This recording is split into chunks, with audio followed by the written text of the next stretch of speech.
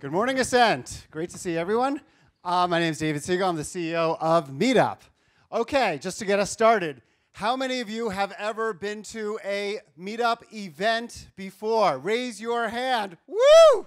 Yes, I love it. Is there anyone here who's actually ever organized a Meetup event? Couple, one, two, about 10 of you here. Awesome. Thank you. I want to talk about the impact of community and what we do over at Meetup and making the most of the world's best tool for startups, which is about community.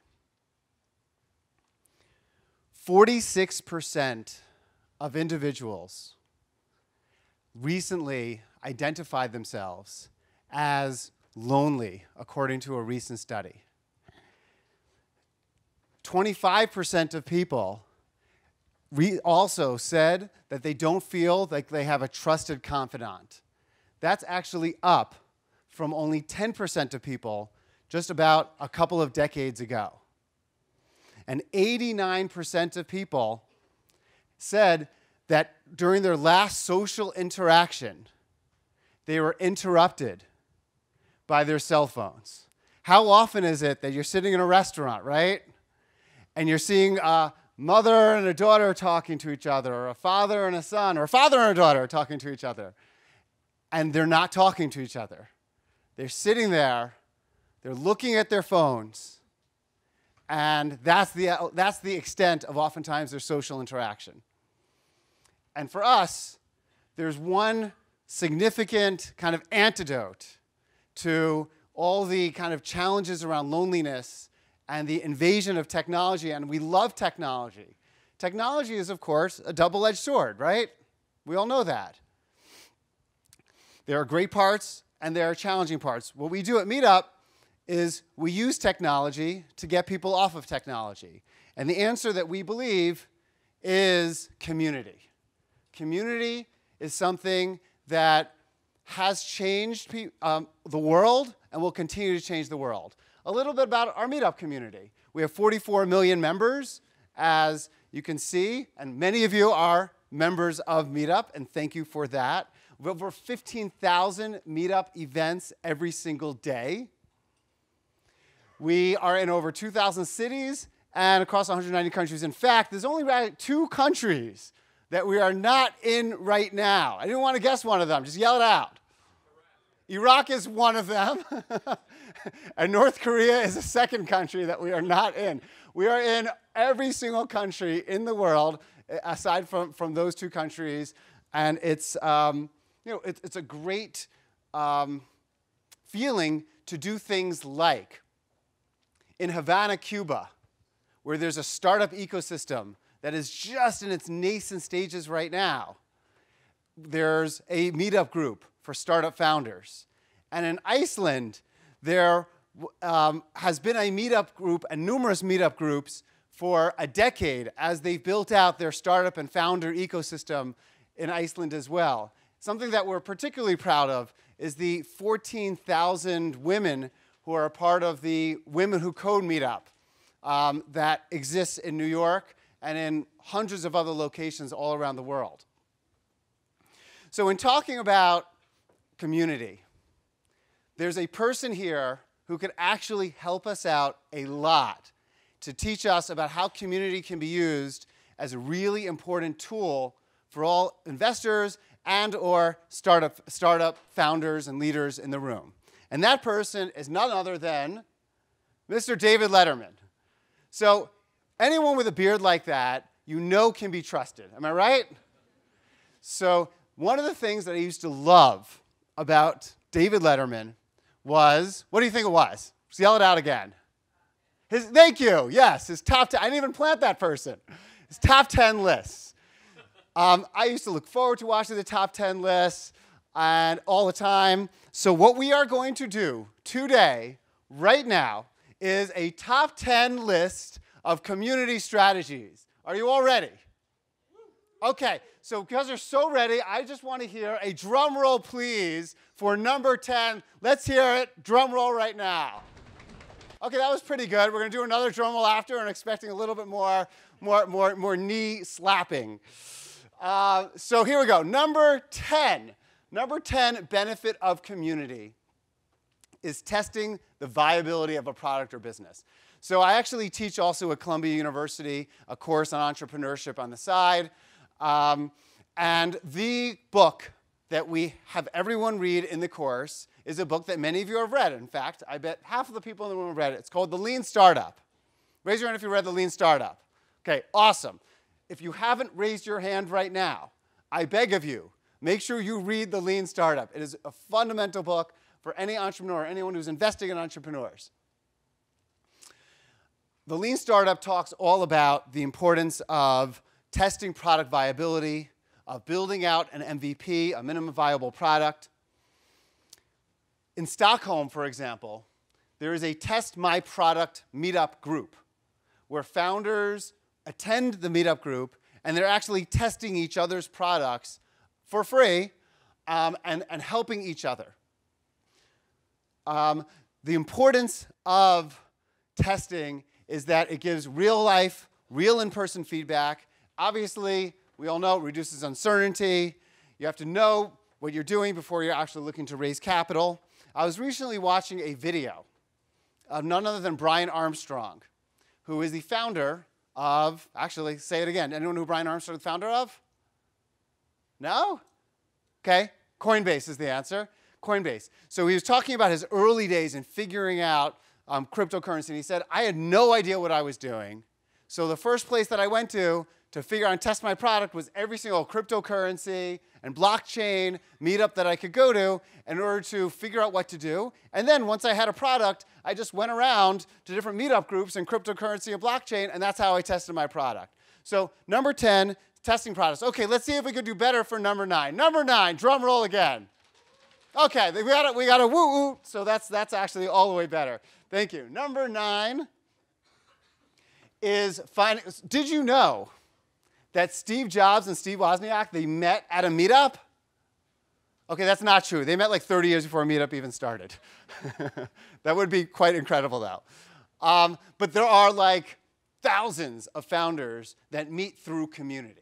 And when I talk about community, I like to talk about a couple of different things. In fact, we actually even have a co-founder group in Palo Alto where people who are looking for a co-founder attend this particular meetup, and numerous companies have been founded through co-founders meeting each other, again, through community. There's 3 things I like to talk about. The first is kind of the rule of 50. Rule of 50 is, oftentimes what will happen for startup founders is they'll meet someone, they may fall in love, but as you may have been told by your parents, do not marry your first person you went on a date with, right? So it's so important to meet so many different people, meet dozens of different people, meet at least 50 different people as you are looking for kind of your key founders. Do not just kind of, I met someone, they're great, let's see what could happen. Rule of 5 is at minimum of 5 times to get together with them, whether it's coffee, whether it's at work settings, whether you could get angry at each other. That's actually a really good thing to have co-founders happen before you actually align to meet. I think one of the best examples of that in my experience is Sheryl Sandberg and Mark Zuckerberg, who over a 2 or 3 year kind of wooing period met dozens of times to actually really build a deeper relationship. And the last thing I would share is just the criticality when looking for a co-founder of complementary skills. Too often when I talk to my students, they're very strong sales personality and they look for someone similar to them because they can hit it off with that person. It's much easier to align with that person. And the most important thing is when someone's extroverted, find someone who's more introverted, more thoughtful, a slower decision maker, and the opposite of that as well. Again, community can be really impactful in terms of finding a business partner and co-founder. Okay, number 8, driving debate and disagreement. Good decisions happen when you're surrounded by people who are different than you. Community fosters people who are different from each other. The best communities are people where people are truly coming in from diverse backgrounds. It's one of the reasons why in the workplace, diversity and inclusion is so important in kind of smart company decision making. Community helps to drive smarter decisions because it drives kind of less groupthink, more nonlinear decision making. Obviously then, for founders, for investors, it increases the likelihood that a company is going to ultimately pivot. So in the book that I referenced up front about lean startup, one of my favorite stories in the book, and for founders, please take note here, is of a startup company, and every single month they had a meeting in the calendar called the pivot meeting. And it was so important to them to have a set time that they were going to question every assumption that they had made beforehand and to determine if what they're thinking right now is consistent with what they had been thinking 2 months, 3 months, 6 months, a year ago. That pivot meeting only comes through debate and disagreement, and ultimately community can drive that. Number 7, here we go, recruiting. So we actually have numerous kind of partnerships with dozens of different companies that work with Meetup to help in recruiting. So an example of that would be Tim Hortons and Burger King. They've said it isn't easy to find engineers. We all know how challenging it is, and a lot of engineers want to work for startups like some of you or for investors like many of you. And it may not be as sexy, but actually they're doing incredibly interesting things. They're figuring out the balance between retail and commerce and e-commerce, et cetera. So they asked us to set up a big recruiting event to help them to find top tech talent. And it's an example of where community can be leveraged very significantly in recruiting. I know a number of HR leaders who will go to engineering Meetup events. They'll go to sales Meetup events, and they'll leverage kind of that community for recruiting. Whether it's Meetup or non-Meetup, leveraging your internal community to drive recruiting for top talent for your leadership team, incredibly important in terms of helping to build the team that you need in your future. So that's number 7. Here we go. Number 6, let's talk about training and the power of Meetup to help community to help in training. Everyone learns in different ways. Everyone learns in different ways. There's some people that are sitting here listening to me, and they're hopefully learning something, and that's great. But there are also some people in the room that are, might be on their phones, which is, normal. But there's also some people in the room that don't learn this way. The way that they learn is from peer-to-peer interactions. The way that they learn is by having one-on-one type conversations with people. And what community can foster is possibly some of the best training that could happen. Now, we have training that exists on everything from learning to code to learning Swahili. We actually have that. And people learn from each other, and they get together in groups, and they're learning with each other, and they're learning different languages, and it's a really beautiful thing. But companies can do the same, especially if you're a cash-strapped startup. And by the way, most startups are. A great way to reduce costs is to understand some of the great skills that people in your employee community have and figure out how to leverage those skills across all the rest of the organization. So one of the things that we used to do is we actually asked all employees to list out the things that they wanted to learn the most. And there'd be everything from learning to code to learning how to make a great guacamole. Everything was out there. And then we'd find employees who had a passion for making great guacamole or learning the basics of coding. And we used our employee population to really drive peer learning. A company that does this exceptionally well is Tesla.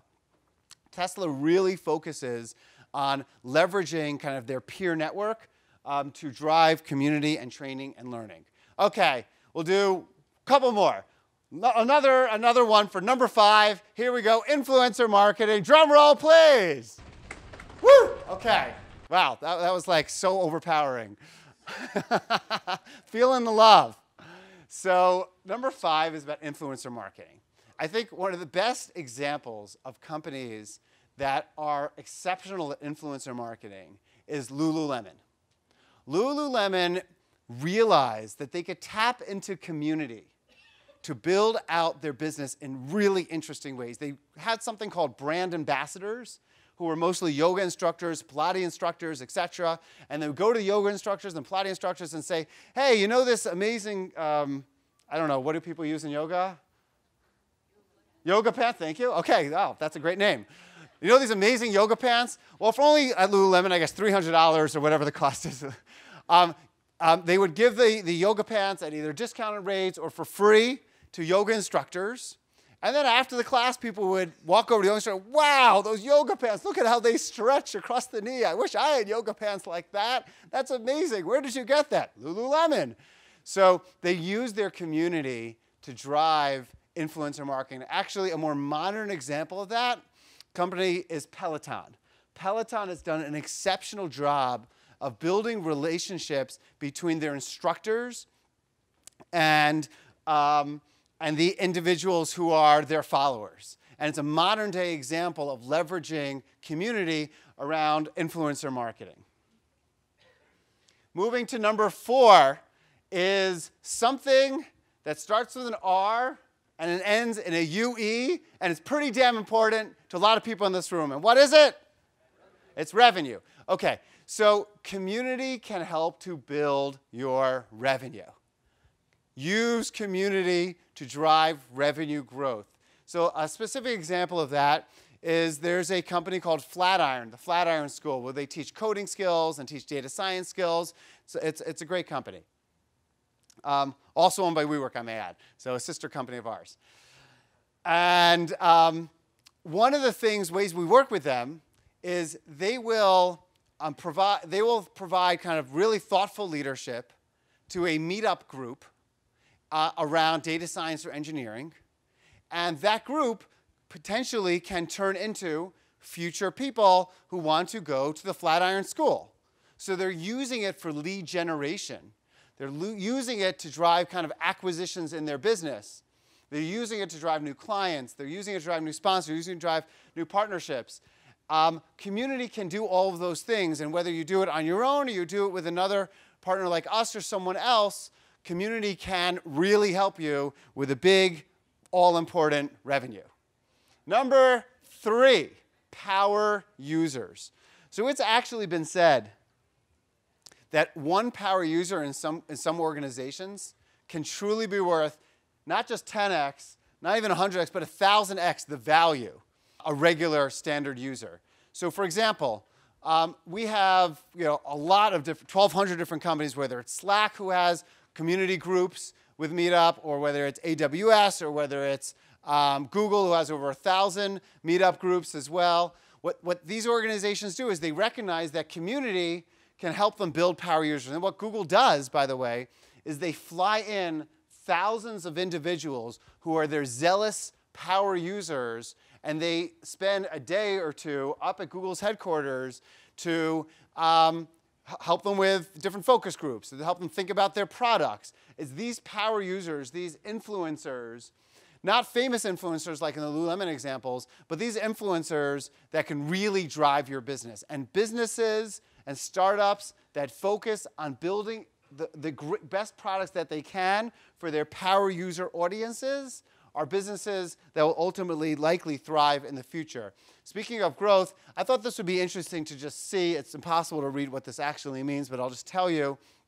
What it means actually is that 1% of our Meetup groups represent 30% of our RSVPs. Amazing thing. And the 50% of our bottom groups represent less than 5% of our RSVPs. So it's a typical power user curve, which certainly exists in Twitter. I can think of one person who tweets a lot and is responsible for lots of activity on Twitter. Shall remain nameless, but I think you know who I'm referring to. Going to number 2. Community can be leveraged to help to make smart, strategic business decisions around things like geographic expansion even. So for example, we thought you might find this interesting. It's looking at the number of Meetup groups that focus on emerging technologies and how those groups have grown over the last 4 or 5 years. There was an article actually in The Economist about it pretty recently. And what it shows you is you see the little inflection for Paris or for Tel Aviv. Over from 17 to 18, there was a very significant growth in both Paris and also Tel Aviv in the number of groups focused on emerging technology. As one thinks about what geographies to expand to in your technology, think about how community and the existing startup ecosystem in those locations can help you to really build your businesses. Now we got to do a last and real great one for last drum roll to hear number one, the number one reason about how why community can significantly impact. Let's hear it now. Drum roll, please. Okay. Number one is all about community being the fabric that connects personal and professional relationships. I have been working for 23 years. I've had 7 different jobs. It's not so bad to say 7 jobs. I guess it's an average of 3 years per job. I was worried about sharing all that information. It looked like I jumped around too much. 3 years is respectable. Every single one of my 7 jobs has come in one way, shape, or form through some form of community, some form of a relationship that I was able to cultivate most often in a larger kind of group setting. It could have come from a community, from an employee group that I was a part of when I was employees, or a community with a parent-teacher association that I've been a part of. But the mixing of the personal and professional is real. These individuals might be going hiking, but 2 of them might be into tech, and 1 of them might now become a client of the other person.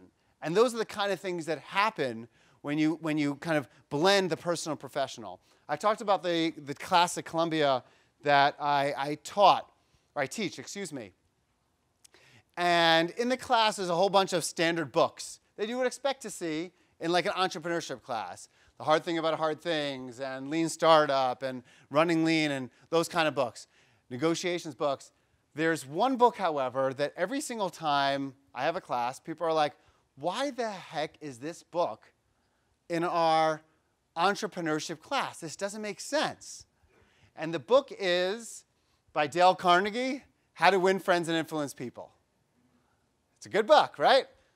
So the reason why that book is in there, because that book is all about kind of EQ. That book is all about building relationships. The book is all about an understanding that if you're an entrepreneur and you're looking to build the best management team and recruit top talent and sell investors and build relationships with investors and ultimately build a great business, it's about combining the personal and the professional, which is really what great communities can ultimately foster. So this is a list of the top 10 in a summary list over here. I'm not going to read them back to you, but you could hopefully remember that list. And if you don't want to have to remember that list, because who needs to remember anything these days, you could just send me an email. So easy, right? So just email me at david@meetup.com. We can send you a copy of this PowerPoint presentation. If that's helpful, I'll just leave you with the following statement, which is, within New York City, we've got tons of different startup founder groups. This one happens to have 700 members in it. The Test My Product one in Stockholm, Sweden. And if you could have an excuse to go to Stockholm, Sweden, go to Stockholm, Sweden, with 400 members in it. And AWS in Palo Alto, over 3,000 members in that particular group. So here's my information. If there's anything that will be helpful, then feel free to send me a note. I genuinely hope that this is somewhat helpful. I envision a world in the future where, much like startup founders have an expert in SEO, and an expert in paid marketing, and an expert in product management, expert in design, at some point in the future, there'll be a realization about the power of community and the power of a kind of a community strategist, and I take the most advantage of that. And obviously, that would be a really exciting thing for Meetup as an organization, and more importantly, I think for the impact that it could have on the numbers that we started with, which is that 46% loneliness, that 25% lack of a camaraderie, and the 89% of people whose interactions are interrupted through cell phones. And that would make for a better world. Take care, everyone.